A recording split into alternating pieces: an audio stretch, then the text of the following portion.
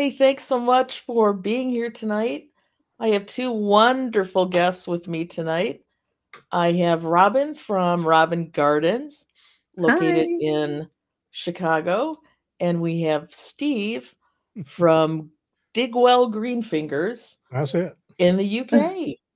So we thought as we were going to talk about garden pests, it'd be really good to have some US info and some UK info because although they might be similar, they're not always the same. So let me just say hi to a few folks that I see here already in the chat. Hi, Jace. Hi, Mark and Mel and Joe and the allotted chef. Oh, and there's Steve from DigwellGreenFingers. Welcome. Pauline and Anna, thank you so much for being here. I think we have a lot to talk about, and yet, even as we were talking, comes down to maybe a couple things that we have figured out kind of apply to all bugs. But I thought we would start off tonight. And if you have specific problems with certain bugs or pests, I guess we'll call them, just put it in the chat and we will sure try to address it if that's not one of the insects we have down for tonight. So I thought we would start off with pigeons.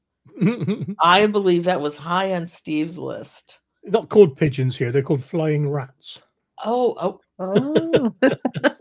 See, we call squirrels rats with puffy tails. So there you go. So what is your biggest issue with pigeons, Steve? They are my biggest pest on my allotment. They just don't care. They are immune to any form of get off my plot. You know, whatever you do, you put scaredy eyes up. I have that big revolving thing with a red and a yellow eye. Yeah. They just look at it and go, and they carry on pecking away at everything, you know. So none of those kind of distraction things work. No, none of the actual physical deterrents seem to work for me or any of us up there. The problem we've got is we're on a massive open field that's been converted to 39 allotment plots, and it's open. And so the bigger birds tend to dominate the smaller birds. There are no small birds. There are no finches and that sort of thing. I've never seen a sparrow up there or a robin. Never seen a robin up there because in the sky all the time, there's the big birds. There's a buzzard or a red kite, but the pigeons don't care about them. They just carry on regardless. Yeah, come and get me if you can. Yeah. So you don't find that netting helps? Netting does help, but I don't want to net everything because it just looks so. Yeah, I know. Yeah, I want to see the vegetables. I know. Yeah. And so they'll attack anything that you're growing, pretty much? Yes, but mainly brassicas. And so I do net them when they're young. Now, I use a product called... Oh, look at this. Handy. This is the wrong one. This is the wrong one. Oh, no, it's the right one. Sorry, pigeons. And what you do with this, you spray your crops with it, and it tastes awful.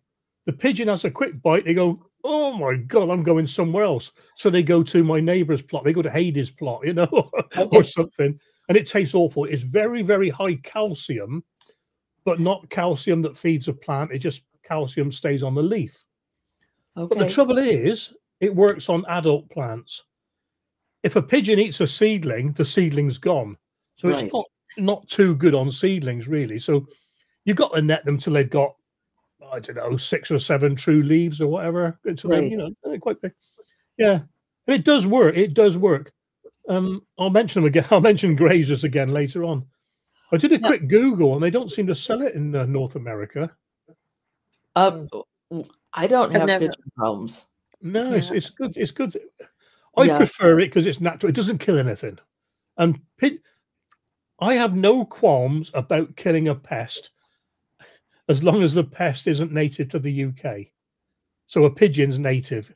You know, leaf miners, for example, I don't mind killing them because they've come from abroad. They can go back home for I care. You know what I mean? And the sooner we get rid of them, the better. But yeah. No, I do remember a lot when I have visited the UK many times, and I remember pigeons were everywhere. They're stupid. Like you're in a big city, like they're just everywhere. Yeah, So you don't really have much trouble with them, Robin? I don't have any problem with pigeons. I have problems with birds. Um, but they don't go for like the leafy greens like they do in the UK. They go for my berries. Yeah. So, And they know that the day they're ready. You're waiting till absolutely. tomorrow, and they're in there first thing in the morning before you're up, and it's gone. So Yeah. I have to net my blackberries. We made a PVC cage to hold the netting over the blackberries, and I net my 2 cherry trees, and I have a cage with netting for the blueberries and strawberries Yeah. because we wouldn't eat any. They'd have them all. It's so funny too on the cherry tree. They'll leave the stem in the little pit and just eat No, everything that's very around it. specific, isn't it? It Like, they'll at least just clean up your mess when you're done, they'll just right? be well, Wow. the other thing I do on the blackberry cage is I've used reflective streamers that blow in the wind, and then I'll save old CDs and I'll put them with fish line and hang them. Yeah, And I do that. that Yeah. helps too, because Yeah. I don't want them flying into my net either. So this helps, um, you know. Let them know. Yeah, there's something here. Do you find any one type of music works better? I find reggae keeps them away. No,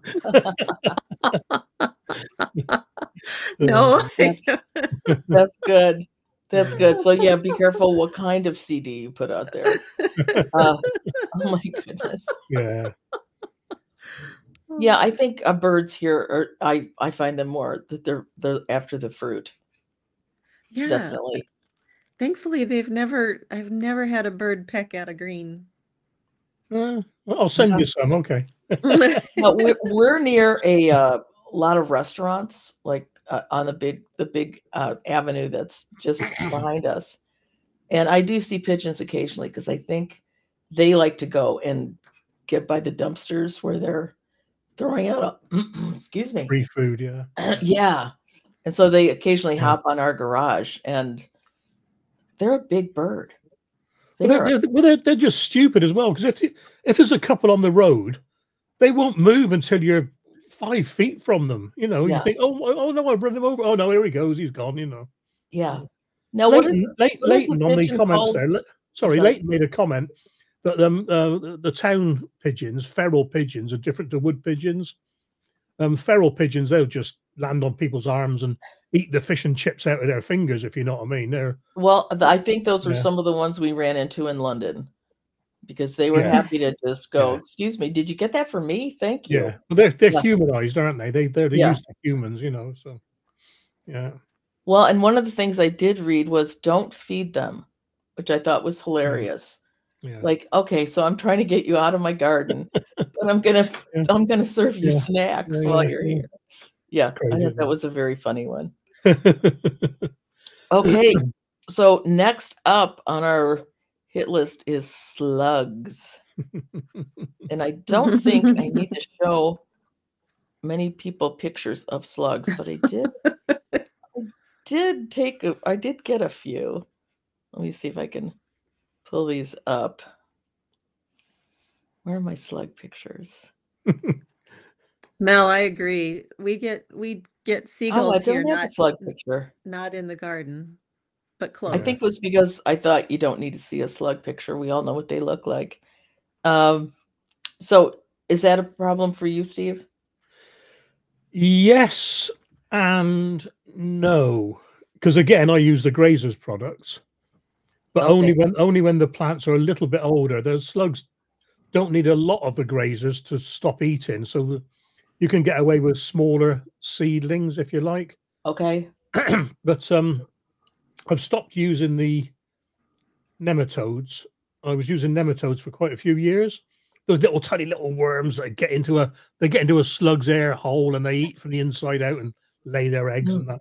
The trouble is they are indiscriminate. They kill all slugs, and only there's 40 odd varieties of slug in the UK, and only 8 eat live vegetation. 8 or 9, I think it is. And so by putting the nematodes down, any beneficial slugs in the soil, they're killed as well.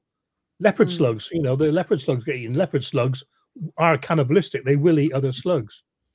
I can't remember which one it is now. I think it's called the black slug. I can't remember. Don't quote me on this. But it eats decaying matter. So it helps with the rotting down in the soil and that sort of thing. Right. And by killing them, you're just slowing down the soil nature sort of thing. So I've sort of stopped using them. Now, with this grazers, does that have to be reapplied after every rain? Yeah, every time it rains, really. Yeah. Okay. Yeah. Well, you get a lot of rain. So no, don't tell me. so you keep applying that a whole lot. And slugs like the damp. So yeah, it's a losing battle. No, they love the damp. Yeah.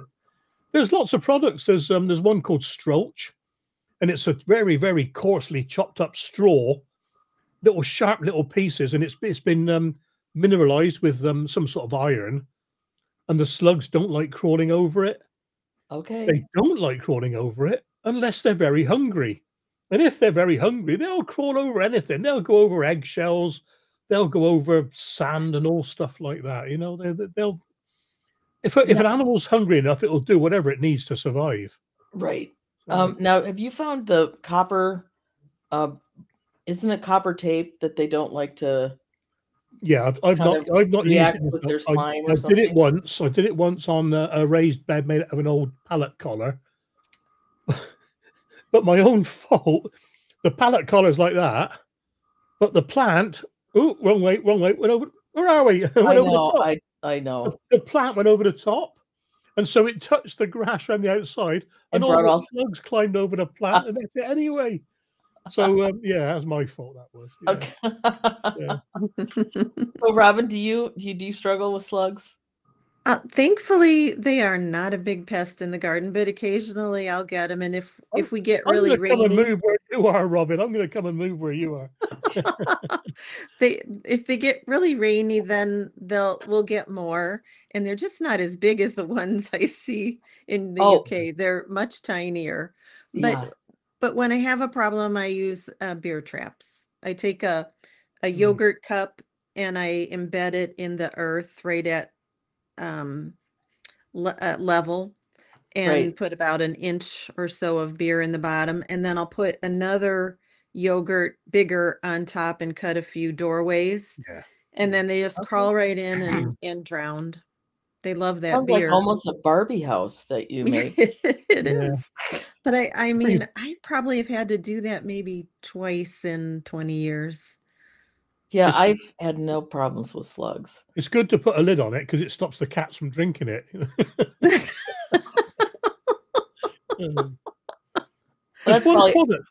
another product that's just been released. I think it's just been released in the UK that I saw the other day at the Garden Press event. It's called Slug Stopper, and what I like about it is the trigger is thumb operated, not finger operated. But the way it works, it's full of little tiny sharp things, a bit like diatomaceous earth. Really sharp. And the slugs go up the leaves and they think, this is a bit rough for me, and they turn around and go back down again. I've not tried it yet. I've got a bottle coming. So we'll see that. Okay. I'll try that on some of my less precious crops, shall we say, to start off with, see if it works. And then, yeah. Huh. Yeah, I have found one slug in my garden, and it was a leopard slug, and it was about 6 inches long. Okay, exaggeration. It was a good 3.5 inches long. And it was kind of a frightening looking thing, but so I think maybe he's doing his job and he's just eating all the bad ones. Yeah. Because I don't get them. But I do hear that keeping your garden like free of debris, free of rotted leaves, when something's not doing your plant any good, just cut it off and that's what it is. Give it airflow. So it's a lot about airflow, isn't it, though, too? I left a few pieces of wood lying down over the winter, and I come to tidy up, and the slugs were all lying underneath it. They got into the cracks in the plank and all sorts, you know, and so it's a good way to trap them, actually. Just lay something down, and you can trap them and just dispose of them at your how you want your leisure. Yeah, rhubarb leaves are good for it. because rhubarb leaves are so big. Yeah. When you cut them off, because they're poisonous to us, they're not poisonous to slugs, but just lay them on the ground, nice little bit of shade overnight. They all get underneath it. Next day, you've got 25 slugs. You know. Oh wow. Ah. Okay. Yeah. Good. That's a good tip right there. Okay. Anybody else? Do I see anybody else talking about slugs? Oh, I'm so far behind in the chat. There's a lot of comments. I know it's a nemesis, I think, for a lot of people in rainier climates. I think we get too hot. I don't think they like that. Yeah. Okay, here's another fan favorite, and that is aphids. Yeah, what's your experience with? I'm going to put up just a few little photos of some aphids. They're different looking up close, aren't they? Yeah.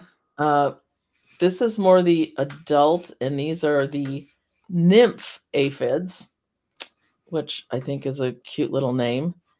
And they apparently come in different colors, but they have these two little horn things coming out their bottom. I guess that's a normal thing. Now, this is something I have seen a lot, where they just get infested on the bottom of a leaf. There we go. Now that one there is what I call a cabbage aphid. Yes. It's a grey one. It's on the brassicas, and they are really hard to get rid of. Oh, they are. Yeah. And once they get infested, oh my goodness.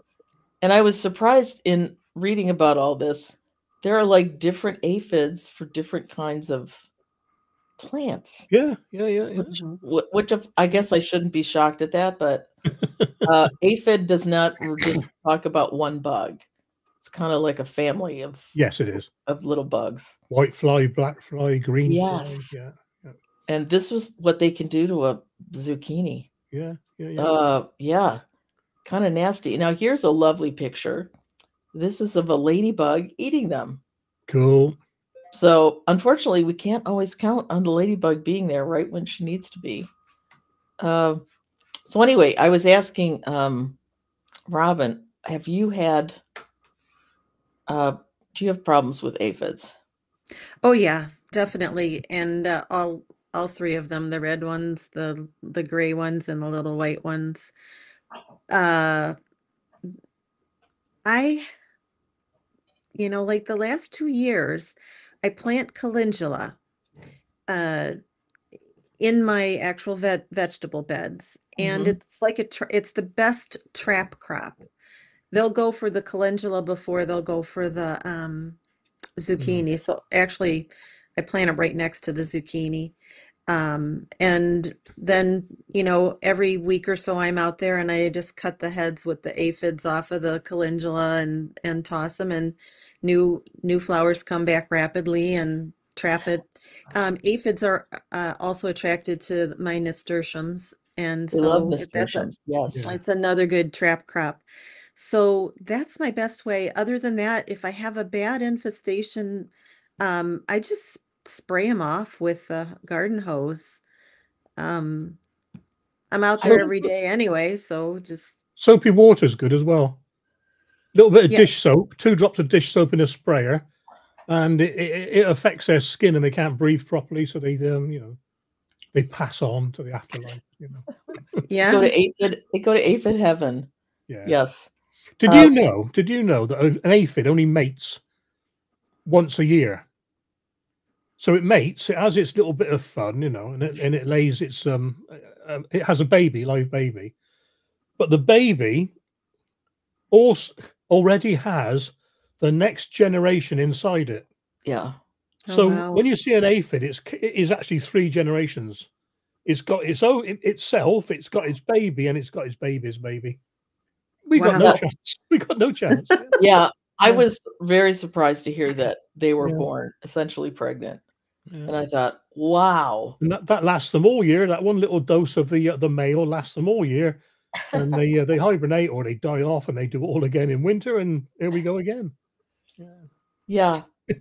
Yeah. So what has been your greatest way to deal with those, Steve? I use soapy water, or like Robin said, just a hose spray, or we got another product here. Here we are. This is a good one in the UK. Again, you probably can't get it in North America. It's called SB Plant Invigorator, and it is basically a mild soapy solution with a few little things that kill things in it, but it's also got a foliar feed in there as well. So Okay. it helps the plant to recover from the damage from the aphids. Yeah. So that's quite a good one. Yeah. And that's one of the other things that I saw as kind of a consistent theme as I was kind of reading about all these insects, was that the healthier the plant, the cleaner the area, Yeah. the better their Yeah. chances. Absolutely. Absolutely. And so to me, it was like, okay, so we really have to raise really strong plants. So they have what it takes to kind of battle a little bit. And also planting, like you were talking about, trap crops around them that they're going to, I'm putting up a bug bin this year out in my, I call it the back 40. It's not 40, but it's a big area.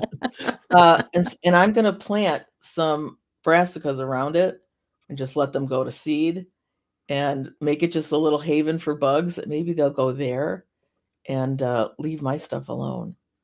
That's my thought anyway. Either that or I'm attracting all the bad bugs to my garden. But I'm hoping that they will kind of hang out there instead. But you can attract them with the aim of diverting them from where they're supposed to be going, can't you? That's what Steve said there. Steve Colwell said there, companion planting, polyculture rules. You know, if you practice monoculture, rows and rows and rows of cabbages, you're going to suffer. Yeah. If you've got cabbages interplanted with nasturtiums and calendula and things like that, right, you're on a winning streak already. You know. Yeah. Yep. And if you keep it all tidy, right? Yeah. That's the hard part. Yep. It is. Yeah. That's I have a bit of a problem with that because I do a lot of crop and drop and chop and drop. I do too. Yeah, so I got quite a bit of debris on top of the compost, on top of the soil. Right. And I leave it until it rots down. So for a while, it is a haven for bugs, you know, whatever. Yeah, I think maybe I need to chop smaller. yeah. Right, so they're not quite as inclined to go find life under there. Okay, let's see what's up next. Oh, our favorite cabbage whites. We all love cabbage whites, don't we? The first sign of these little buggers, usually way earlier than we'd like it. I feel very sad when I see one of those. And then there's these beautiful little babies that they give to us, and this is what we end up with. So it's just lovely. Yeah. Yeah. So what are our thoughts on how to get rid of cabbage whites? My first defense is to pick them off when there's not many of them, or if I see the yellow eggs, rub them with my thumb just to squash them so they can't grow. But you can't do that with every plant, you know. And with every leaf on every plant. It's like you don't know where they've done it. Yeah. And then again, as a grazer's product, I use that. There's not a lot else really. Netting does work, but like I was saying, I don't like an awful lot of netting. I want to see my plants, you know. Yeah. I will be netting, don't get me wrong, I'll put some up. But you got to be careful with the netting as well. The one that's made up with all the woven fibers, you know, they can trap birds. You know, birds get their claws caught in them. Yeah. Which isn't much of a problem for me, as I just said. I don't have a lot of small birds on my plot, but you know, you're always conscious of it. So if you can, I use a monofilament. But if I can, always. So for me also, it's netting or not. When I was a young gardener, I would put just red flour on there, and then the little loopers blow up. You can see them better and pick them off easier. But now I just have such an incredible infestation, and I have both kinds of the loopers. So this is my best thing. This pop-up net. Yes. It's metal, and it'll spring out, and it's good. It's got a very tight weave, which I have to have. I can't have the loose weave. And then last year, when I did that Sweetabega challenge, we built a cage and I double netted with kind of an Enviromesh fabric, 2 layers. Nothing got in there. Nothing got in there. That was the best. That's like a high security prison. It was. You're not It getting really out, and you're not worked. getting in. Yeah. But those pop-up nets are great. They're 4x4, and you can get the next size up so they're a little bit, taller too. Perfect for my raised beds. And They you last find me about. you can seal the bottom when you use those. See, I always worry Sometimes about. sometimes I have to put a little extra compost around Okay. the bottom just Okay. to settle it Because those in. things, man, those little butterflies, they squeeze into Any the most opening. ridiculously small openings. Yep. And there's nothing Me worse too. than having netted everything Yeah. and you think everything's fine, and you come back the next day and there's like 5 butterflies inside of it. And this is the problem. You use stakes to hold the net down, and next time you use the net a year's time, the hole from the stake is halfway up and they get in. Yeah. Yeah, it doesn't take them. Yeah. There's a quick comment there. There's a quick a comment there from Joe's patch. Bacillus thermogensis. It's it's not approved for use in the UK. You could spray your brassicas with it. It kills the caterpillars. The reason it's not approved for personal use, it's approved for industry use, but not for me. Is because there's a thought that some of the butterflies, caterpillars, or whatever are getting immune to it, and it's going to damage the crops. I have used it. I've got some. Don't get me wrong. I'll use it if I have to. And if I get a bad infestation, I'll use it, and it does kill them. It works. No qualms whatsoever using it. Yeah, I have used that. And for me, it's my last defense. It's a bacteria, right? Just a natural. Yes, it is. BTK, bacteria. Yeah. The strain is Kardashian or something like that. Yeah. There's quite a few different strains. You can't use the one the one with X in it. I can't remember what it's called now. That's the box tree one, and that does harm honeybees apparently. Excuse me. Yeah, when I'm reading on some of that stuff and it says, make sure you spray it first thing in the morning or last thing at night when the bees aren't out, and I think, we really want those bees, right? Yeah. There's a bit of funny one at the moment in the UK. I can't remember the chemical now. It's just been approved again to spray sugar beet crops. There's a risk. The UK, 80% of our sugar in the UK comes from our own sugar beet, and it's been infested by whatever. So they've approved the use of this stuff, and it is indiscriminate. It kills virtually everything. Yeah, but it's only in areas. Sugar beet fields aren't habited by honeybees or bees in general.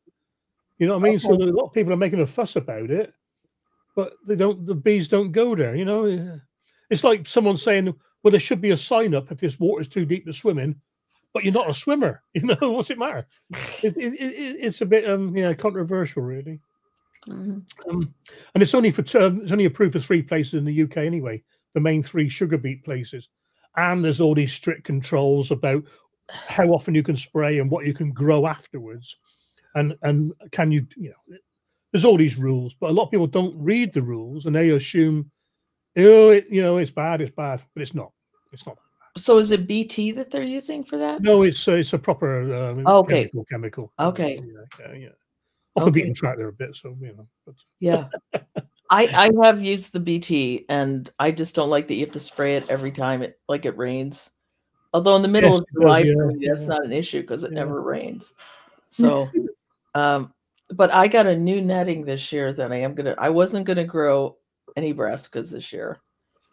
I've fallen and I have to. So I bought this new Agra fabric. So we'll see. It's more like commercial grade. Okay. So I'm gonna see if that works. I don't like to cover my crops either, but I'd like to get a few. Yeah, I know. I'm sharing some, but I'd like to get a few of them. There's that old saying, isn't there? You sow one for you, one for the birds, and one for whatever. The trouble is, the pests don't know that third's theirs. Right. Stay over there and let me have mine. But they take little nibbles out of all of them, going, see, we're just taking a little bit. We're really not. Yeah. we're not really not overwhelming you. So yeah, we agree that cabbage whites are Yeah. not our favorites. No. Okay, so let's move on to a much more exciting. I have a picture of this one too. I'll put the picture up before I even say the name, because this will give you nightmares. Okay, come on. After all that drama, The the hornworm. lovely hornworm. Aren't those just? Imagine meeting that on a dark avenue in the middle of the night. And that's when you're supposed to go out and look for them, is in the middle of the night with a flashlight. And this is what their moth looks like, which I had not seen before. And yeah, they can just do, this is what they do to a tomato plant. Literally, they could do this in a day. Quickly, yeah. Yeah, really quickly. And here's one who is now a host to another bug, and they lay their larva on it. The parasitic wasp. Yes. Yeah. And I thought, oh my, I don't even think I'd want that for them, but apparently that's what happens. Well, this is why it's good to plant nasturtiums near tomatoes, because they attract parasitic wasps. Not nasturtiums, yes, marigolds. Sorry, marigolds. Yeah, marigolds. Yeah, marigolds. Marigolds. I was on the and they attract the wasps and they attack the hornworms. We don't get many here. I don't get many, but they're usually big enough to see to pick off anyway. But like you said, it only takes one missed night and it's devastation. Well, and you're supposed to go out at night, looking for them with a flashlight, because that's when the black light. Yeah. I gotta say, UV light. Yeah. That's when they feast. I've never, Steve, marigolds. I got it right, mate. Sorry, he's commented. Yeah, I've never come up against one personally. Yeah. But you have, I sense, Robin. Oh, you can find slugs with a black light as well, because their trails glow. Ah. Yeah. Oh, yes, aren't they? It's like their slime trail, metallic or something. That's it shines a bit, yeah. Yeah, glitters in the sun. It's so they're those hornworms are like 3 inches long. They're big, and that thing at the front does look like a horn. But thankfully, I must have a good polyculture, because I get the parasitic wasps right away, and they go down. As soon as you see a hornworm with the parasitic wasp, it's already done. Yeah. Yeah.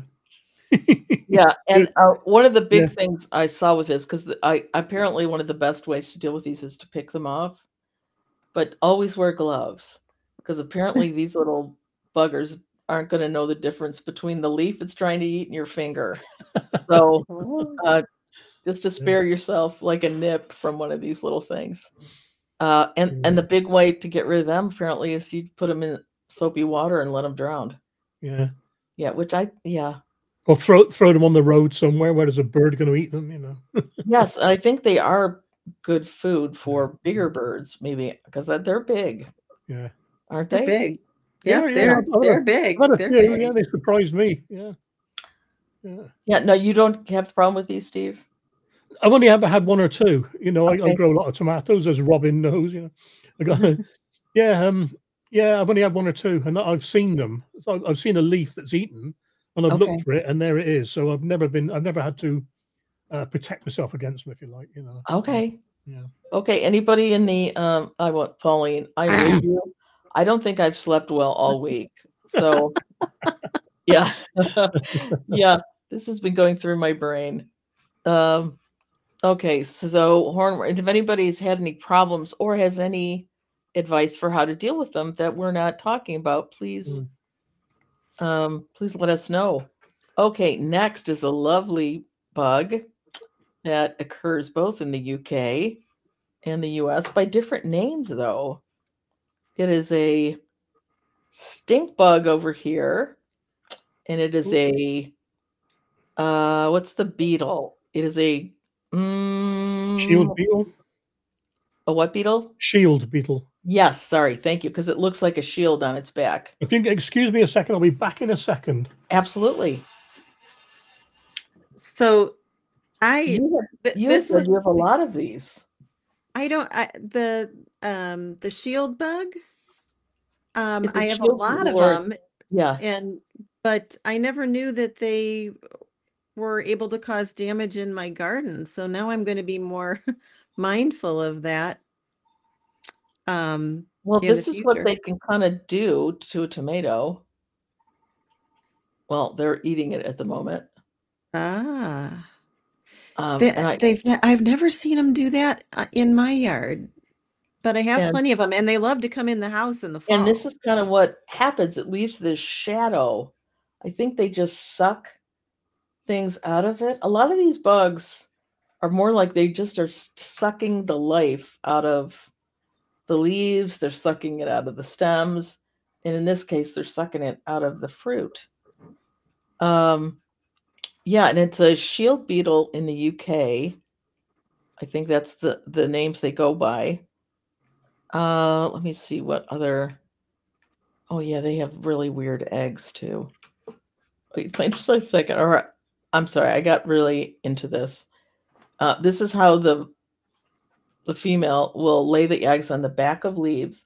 So think about that. If she's on the back of a leaf, she's upside down doing this, right? Yeah, yep, I mean, that's what the squash bugs do too, is it's underneath amazing the to me. leaf.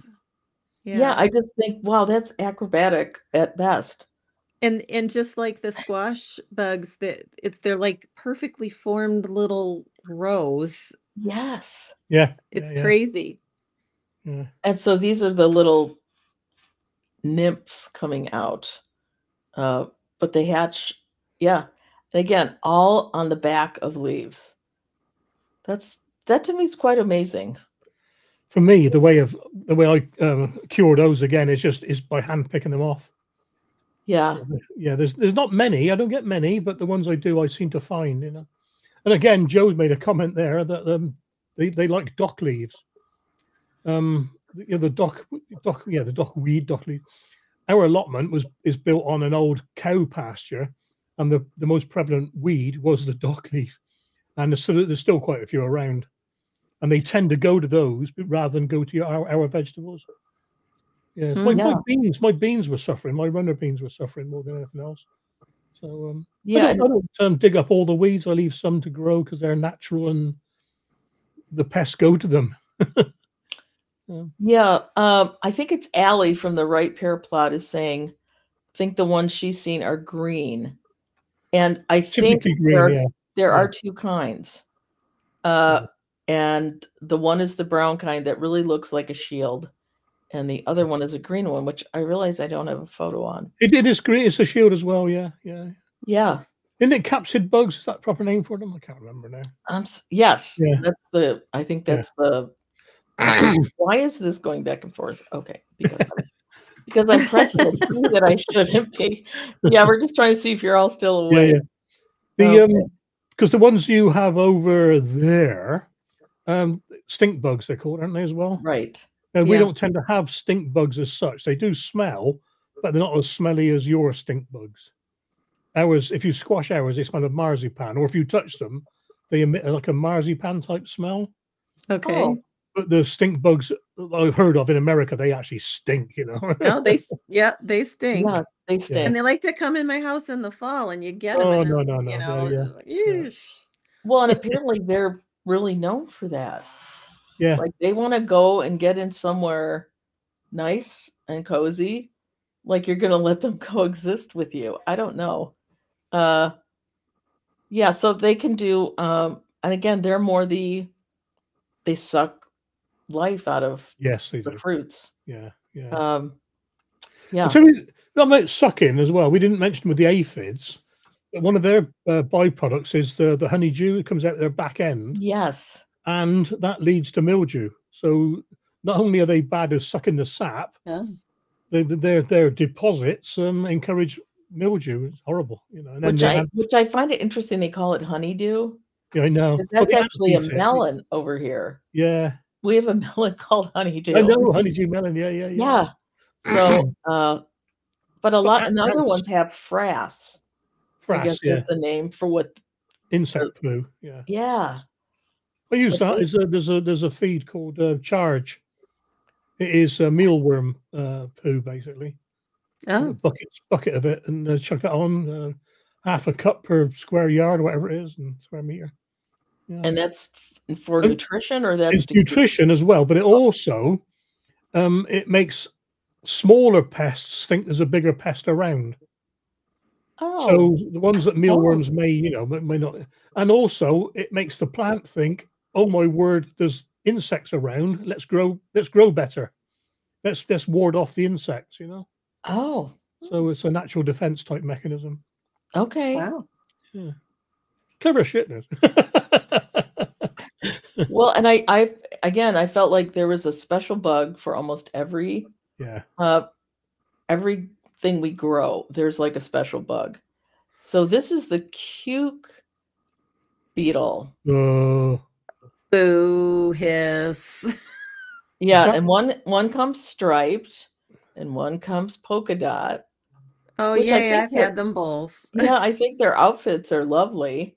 But they can do a lot of damage. Now those two look Fast. like they're getting busy over there, but so this is what they can do to a leaf, probably in not a whole lot of time. And cucumbers are not the only thing they go after. Here is, I believe, a squash or a pumpkin, or I would call that a squash, not a pumpkin. But this is the kind of damage they even leave on those. So they're not just limited to being with cucumbers, which I didn't like that they get to, go on to other crops as well. Like, stick to your own. But I So guess same family, kind of same family. last year was my worst year, and they did take out my cukes. Luckily, I had harvested enough to pickle as much as I wanted for the year, but we were still enjoying the fresh eating. And honestly, once I really saw the infestation, the plants went down within 10 days. It was fast. Cool. Wow. Now, do you get these, Steve? We don't have them as I don't have them as a specific pest. I'm not sure if they are a pest over here as such. Okay. I've not heard of them myself, Okay. Now, have you done anything to try to deter those, Robin? So what I noticed last year was the F1s were much more, they lasted longer through the infestation than the heirloom. So I'm going to concentrate on the F1s this year. And my typical squash bug formula, which is some cold pressed neem oil and some Dr. Bronner's. This is a pure Castile soap that has a little bit of peppermint in it. About a capful each in a pumper with water. That works good to kill them. I scraped off the eggs with my thumb, but they were fast, much faster than damaged by squash bugs for sure. Okay, and one of the things they're saying is to use trap crops for these. What's their favorite? Well, that's what I'm looking at here. Use a trap crop, but we're not going to tell you which one. Yeah, it doesn't say. Plant a few highly attractive cucurbits. Oh, prior to planting. Oh, they want you to plant one, like put a cucumber a decoy, and then come in and plant your zucchini. So that one's just being given over to the gods. And good idea. Yeah, good idea. Yeah, that might work. And some of the stuff I was reading was to plant later after the initial insurgence of the bugs. Yeah. So you're not hitting them right when they're coming out of the gate, but you're letting them and then bringing in. So plant some things a little bit later. and you might miss the biggest attack. Some of the sneaky critters now have two sessions, don't they? Right. They'll flush in March and they'll do it again in September. So you got to be pretty cute with your timings. Yes. Now there was something I was just thinking about the white butterflies. Gosh, I'll stop. I won't think about it and it'll come to me. Okay, so those are, I have not dealt with these, or at least I've never seen them. So if I have dealt with them, but I've not had a plant die like that. So I don't think I have. I say that now. Now watch this year. Now that I've studied all these bugs, I'm going to see every one in my garden. I'm going to see every one of them. I just know it. Yeah. Okay, so next up. Okay, we're going to, flea beetles. Now these I get. And they're just, we lost. She'll be back. She shall return. Something I said. Yeah. Oh, my eyes are so sitting. Flea beetles are just nasty little. Yeah. Every time I plant eggplant, the leaves look like the finest lace I've ever had. That's it. Look at It's like a medieval attack force, Doesn't it? But look how beautiful they lay their eggs. That's an impressive. The problem with them the flea beetle is if you touch the plant, they jump everywhere. And so if you haven't got them on a plant, say 2 feet away, and you touch the plant, just checking for caterpillars, and all the flea beetles disappear and they infest somewhere else. Well, as long as they don't infest you while you're doing it. Oh yeah. And Lawrence is saying that flea beetles love rocket. Yeah, that might be a great little trap. Yeah. I also read that radish. Those yellow sticky sheets that we sometimes use in the house. Yeah. They're like, put those outside where you get flea beetles, and they will also adhere to that. They do, yes. I've got them. I use them mainly in the greenhouse for fungus gnats. I have them in my office here for the same reason. Yeah. But I thought, well, that's kind of a non-invasive. Yeah. Because they hop around so much. The problem is, again, though, it's a catch-all, kill-all, isn't it? So friendly bugs get on there and they die as well, or parasitic wasps. Anything will stick to them. That's the problem.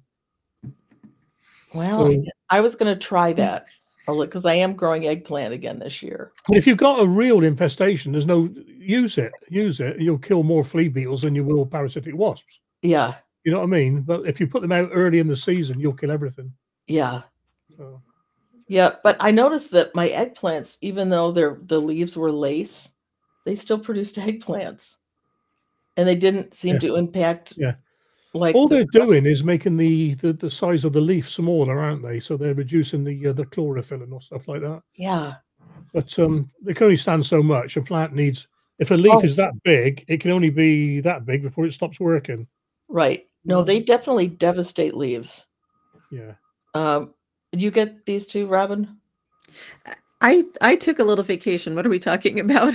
Oh, I'm sorry. We're talking about. Welcome back. The computer bounced me out. Oh, we love technology. Flea beetles. Flea beetles. Nope, I don't. That's thankfully not on my list. Oh, okay. Yeah, lucky. Yeah, they're.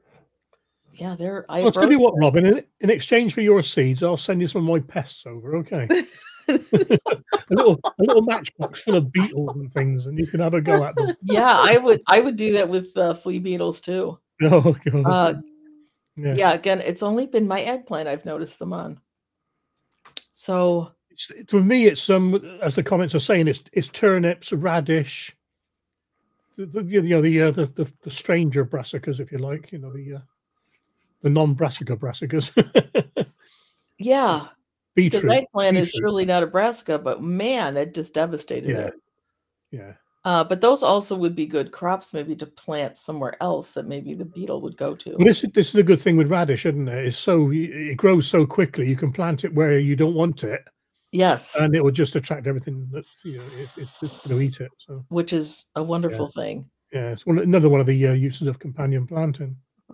Yeah, so one of the other controls obviously was keep everything clean, net them when they're young, and wait till they're bigger, and then they would have more ability to withstand. So I think maybe we just need to get like one of those golf domes over our entire gardens, Oh. right? But made out of an It is getting that agricultural way. That's the fabric. problem. It's getting that way. That's, Yeah, because it seems like everything else will do just We fine. haven't done leaf miner yet, No, it's coming. but that only came into the UK in 2002. So it was imported from somewhere in Asia, I think it was, or Eastern European or Asia. Yeah, and it's just spreading from the Midlands outwards. Well, because it probably doesn't have a predator there. Yeah. Yeah. So he came in on something. He came in on a plant, supermarket plant or whatever, and they just spread and spread and spread. And 2 become 4, and 4 became 8, and 8 becomes 16. You know what I mean? It doesn't take long. Yeah. I just want to cry when I see that because I love my alliums. It would be so devastating for me. Yeah. Well, next one up is squash bugs. Squash. Don't have those. I have them, but the same combination of the cold pressed neem oil and Dr. Bronner's and a spray, and as soon as I see them get under the leaves, on top of the leaves, at dusk is usually when I spray, and then about 4 days later do it again. Yeah. And I can stay on top of the squash bugs, not like the cuke beetles. Well, I find the squash vine borers much more troublesome. Yeah, that I did not have them this past year. First year not having them. They hit my zucchini last year pretty bad. Kiss of death there, I think, Robin. Yes. Well, I just have muscled through. I take a hat pin and I poke the stem of the zucchini all around, so you're like poking through the worm somewhere in there. Or I've actually sliced it, kind of done surgery, pulled the little nasties out of the stem, put it back together, and then just kind of earth it up. And the zucchini has lived through it and eventually produced on again. Has anybody ever tried the foil solution? I see a lot of people do that where they wrap the bottom stem with foil. Has anybody ever tried that? I have not done that. I think I did that years ago. And then I realized, why am I growing zucchini? Everyone is always trying to get rid of zucchini. So maybe I just need to know someone who's growing it. But I thought there's a couple new varieties out that I thought I'd like to try. And it got nailed last year. And yeah, it says cardboard or tinfoil. But you have to keep it dry. So I think tinfoil would probably be a better option. Well, if they work, then wouldn't grease work as well? Stop things climbing up the stem?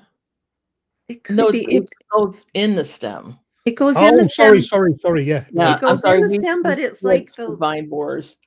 I've never seen one go up more than maybe, I don't know, 8 inches. Have you, Audrey?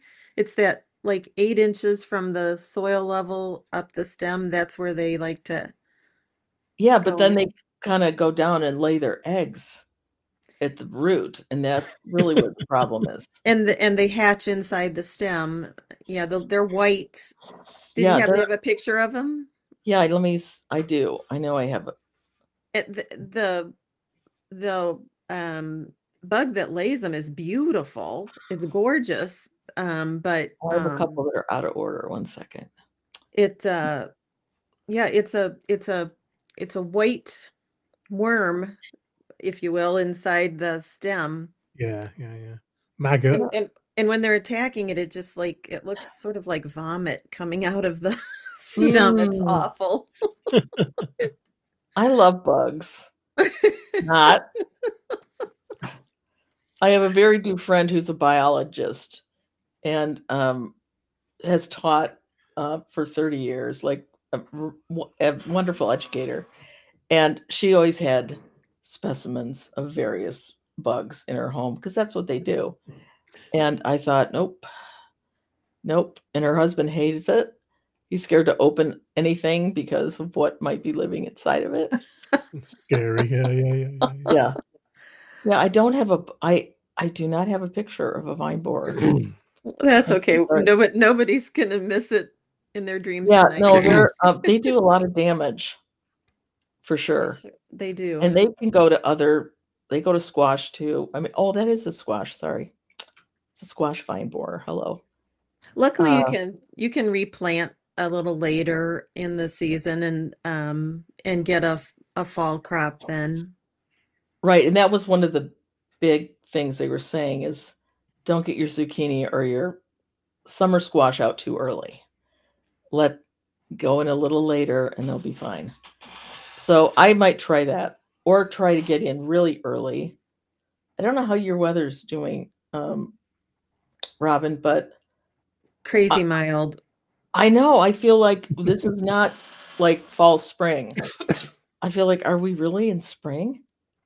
We never have spring here. 70s, it's like summer. It's like not even fall spring, it's like fall summer. Yeah, we're 7C here right now. And it's only 2 PM and we're in March. This is crazy. Yeah. Crazy. Okay, sorry. We had a bit of snow I've had 2 inches of snow last week. And when it melted, it washed everything away. Well, not me, other plot holders next to me. They lost their wood chip. It washed it away. Oh, wow. Yeah. You've had a lot of flooding over there this year, haven't you? We've had rain galore. I mean, there was a report on the BBC News weather channel saying, we think that February was one of the wettest Februaries ever. Oh, yeah, okay, yeah, I could have told you that. I know. And we're paying you why? Yeah. We just stick our head out the door and know that that's £50,000 to work that out. Yeah. We were quite dry here, to the point where I was almost going to hook the hose up, which is, worrisome because you got to unhook it then too, because we're all set for, freezing. Yeah. And then we got a little rain, so we were okay. I just thought of one that's not on the list. And I usually get them mostly in the fall, are the roly-poly bugs, the pill bugs. Bugs. They're friendly. They're friendly. Yeah, they're friendly, like those. But those little roly-polies in the fall, if I try to direct sow, they will eat every seedling. Really? They're good in compost heaps. They are compost bins. Wow, I have never had that. Cool. Yeah, I always think they're just so adorable. Yeah, because you touch them and they curl up. Exactly. They roll up into little balls. Yeah. Never realized they were actually. We call them wood lice here. We call them wood lice. Yeah, which has a much nastier name. That's roly-poly. Yeah, I'm like anything lice. I'm like, oh, that's bad. We got to get rid of those. Yeah. So I've never. So what did you do to? I started my starts in cells, let them get a little bit bigger, and then planted them out. But I once I can direct sow, I like to direct sow. Sure. It's just easier. And I think the plank idea that you had earlier, Steve, for the slugs would work for wood lice. Because anytime I move a rock or a piece of wood around here, there's little roly-polies. I actually, bit controversial here, but I actually encourage them. If I see them, I don't kill them. I like them because they're eating all the dead matter. Maybe they only go to the live stuff when there's nothing dead to eat. I don't know. So your garden is too tidy, Robin. It's kind of tidy, yeah. I've seen it. It's kind of tidy. Yeah, I've definitely seen it. Okay, so let's talk about leaf miners. Leaf miner, I don't bother. I don't get bothered so much with the common leaf miner. Get it on beetroot now and again, and a few of the like radishes again, things like that. But you can see it because there's a white line in the leaf. Right. And all you got to do is squash it, and it's dead. I don't treat against it. So that's that one. The allium miner. I've not got the allium leaf miner yet. Touch wood.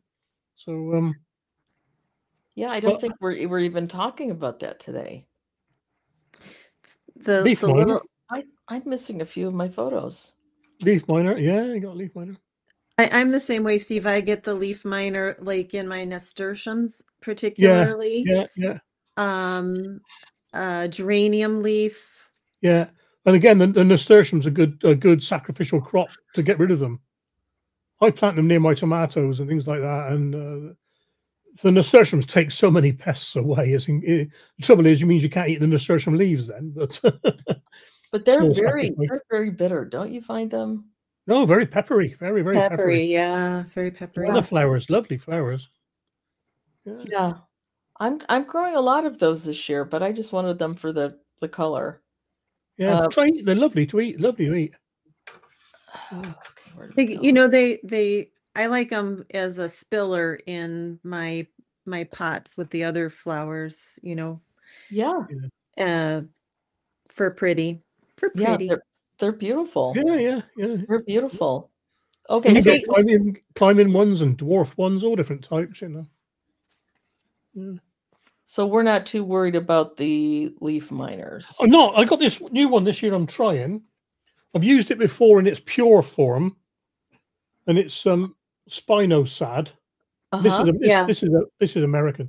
Yep. But spinosad is one of the few things that will kill the allium leaf miner. And again, I say I got no qualms about killing that because it's a native invader. It's an alien invader.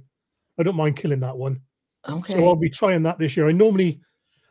I've not had them, but they're coming this way. They've been reported 20 miles away. So 20 miles is nothing. A little breeze, and they're here tomorrow. You know what I mean? Now, I don't want to net my alliums because the mesh on the alliums to stop that is 2 millimeter mesh. It's tiny. It's tiny mesh. I don't want to put that on them.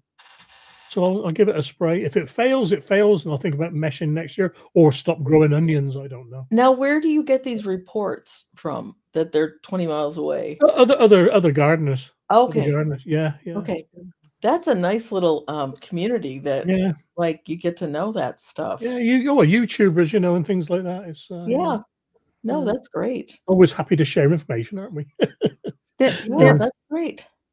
I've not used the spinosad, but that's a nice product. It's relatively organic. It's organic, yeah.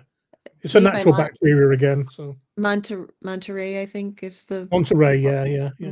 It costs a fair bit here in the UK because it's not a natural product. It's not normally sold in the UK. Amazon only, I think, or Okay.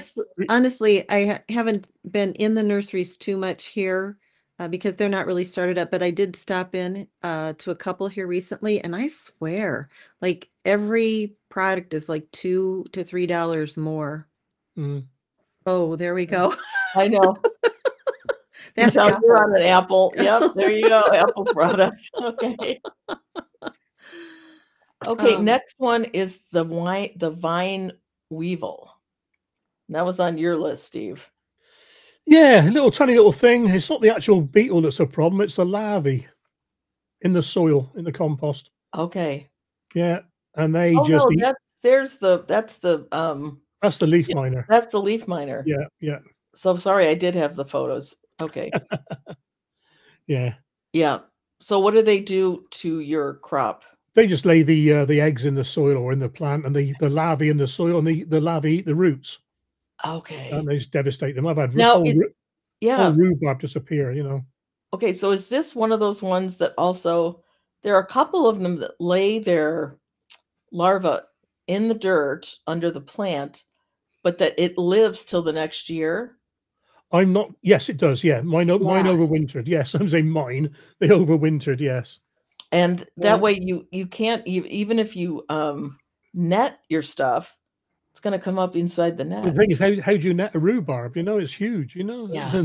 They destroyed the rhubarb, dug it up, and there's always, what are they, about 3/4 of an inch, 20 millimeter long bugs, maggots. Oh. And you can, it's hand, in small pots, it's hand picking them.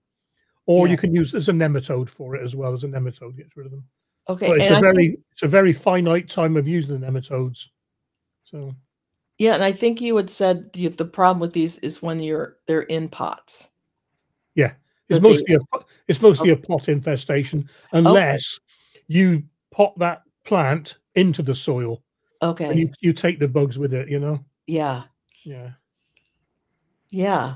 They're not a great problem. I've only lost a few plants to it, but they're on the list. Well, Mm, sure. yeah. Absolutely. And I think we have one biggie here at the back end. It's not really a biggie, but it is over here right now. At least it's got a lot of drama around it. Let's put it that way. And that's going to be cicada. I don't get those. Lucky. Yeah.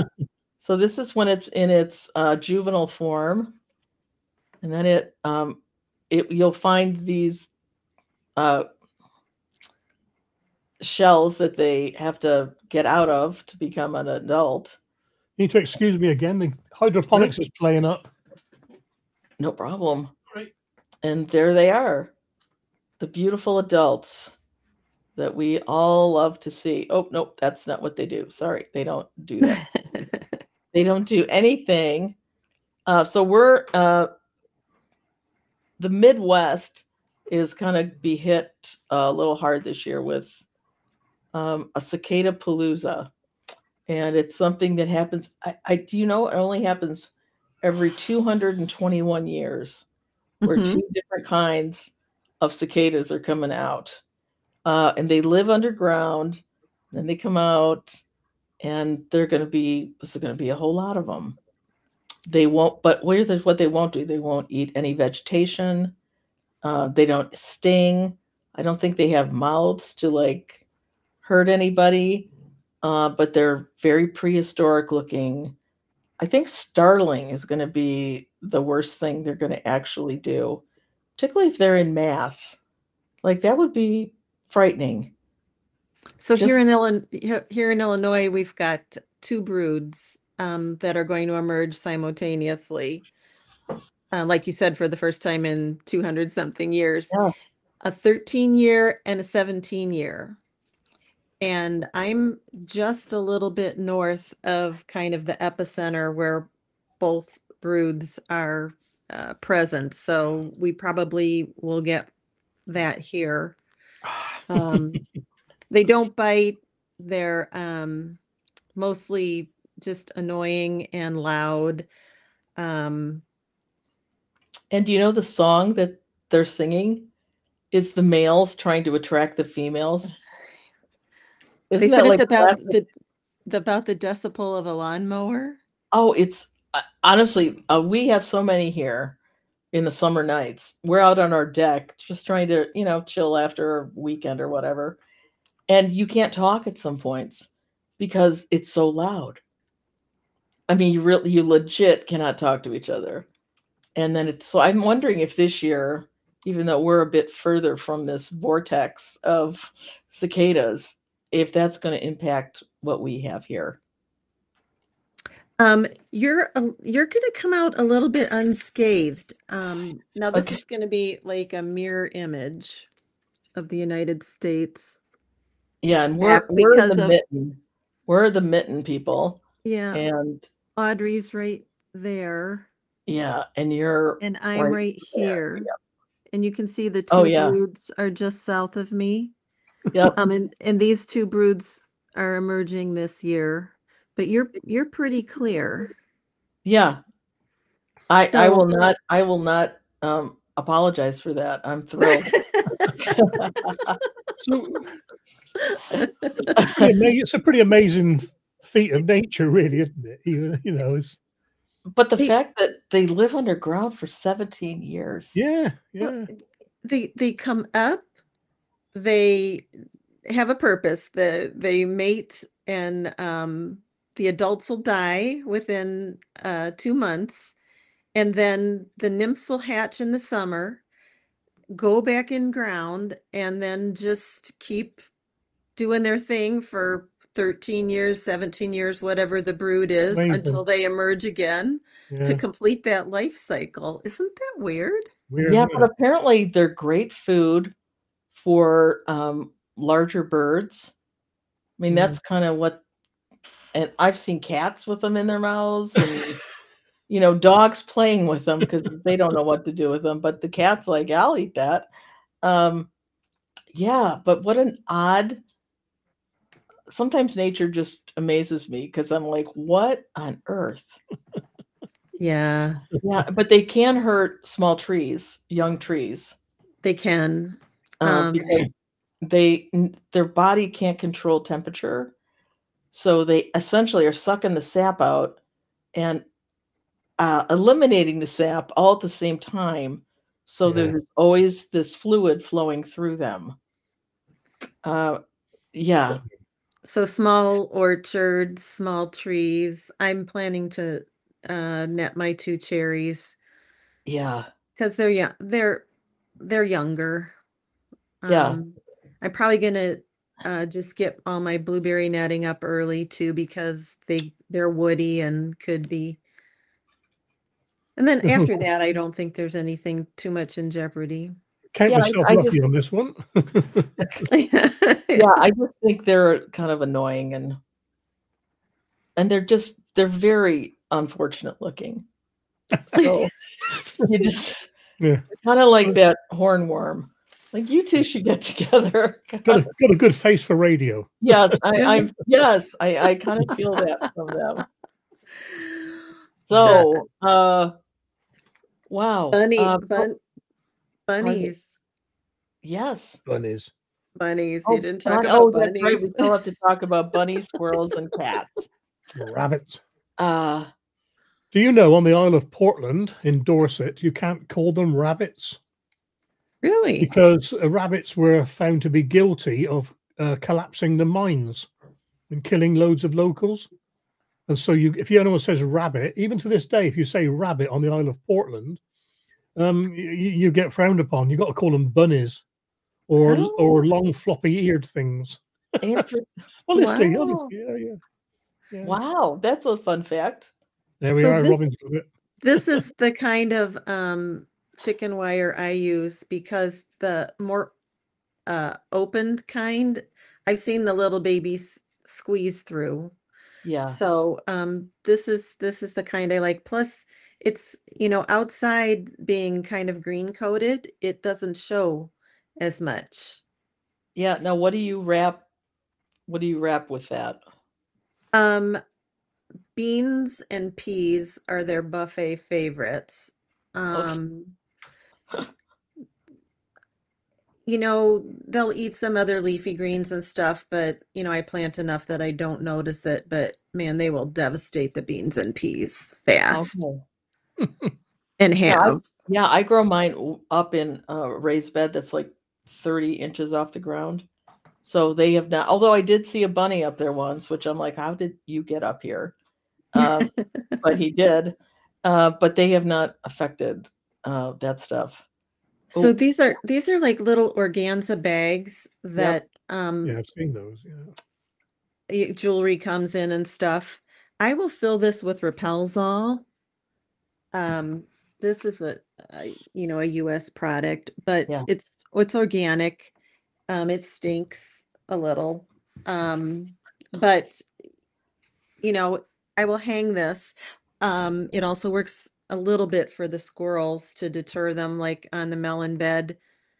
But I found it helps. So, I found with the squirrels, I have to put my squash and any melons or anything that I'm growing in those bags because squirrels don't like their little feet touching the organza, which I think is hilarious. Like, oh, I'm so sorry that a discomfort for you. Yeah, so I put, as soon as they're pollinated and the melon is started, they go in a bag like that. Yeah, And this is my Yep. This is my friend, the tomatoes. It's a pretty tight woven stiff fabric. You can get them off Amazon. This is my favorite size for multiple purposes. It comes in several different sizes, but this is my favorite size. Yep. No, those go out as soon as they can. Yeah.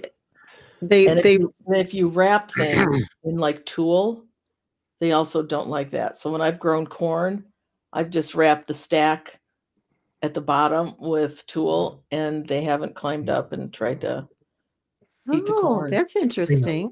Yeah, because they just, I'm like, their little paws get stuck and they don't like it. So I'm like, okay, cool. We'll get more of that. I had a squirrel going up a bird feeder years ago when I used to feed the birds, and I heard Vaseline works, so I slammed the whole pole with Vaseline. The darn thing climbed up a little bit, slid down, went lick, lick, lick, lick, lick, climbed up a little bit again, lick, lick, Wipes lick, it lick, all lick. off. And honest to God, he was up that pole It's in like 10 that minutes. is He not, figured They it learn out. fast. me, They're lady. smart.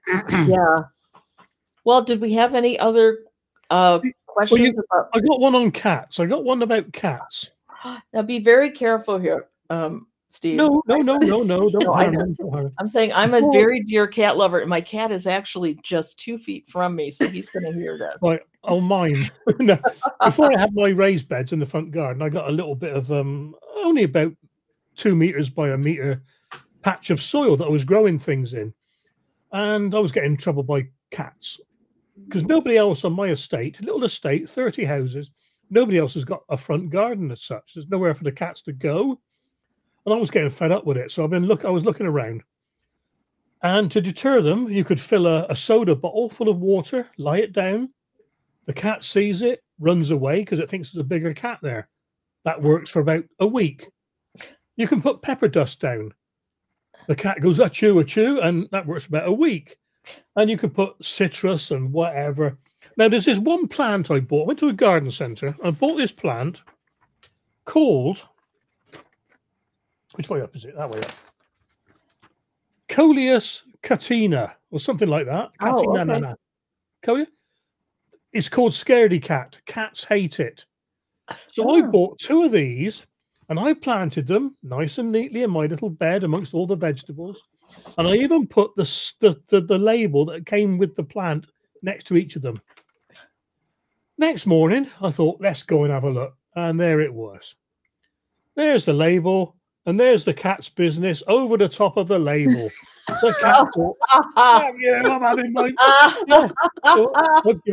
But luckily now there's a few more people who got a bit of green stuff out the front of their house, so the cats go there, But I'll tell you what, it was the cat saying, Digwell, that's it, we're having you. Oh, yeah, they let you know who's in charge. What I found with cats, everything works, but not for very long. Lion poo works. If you can get lion poo, it works. Put a bit of lion poo down.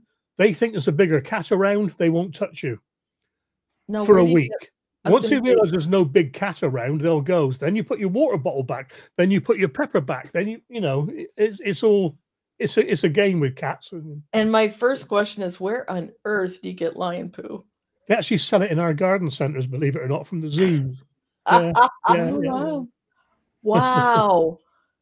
Yeah. Wow. It's actually cool. It's actually marketed as Lion's Roar, I think it is the name of the brand. Yeah.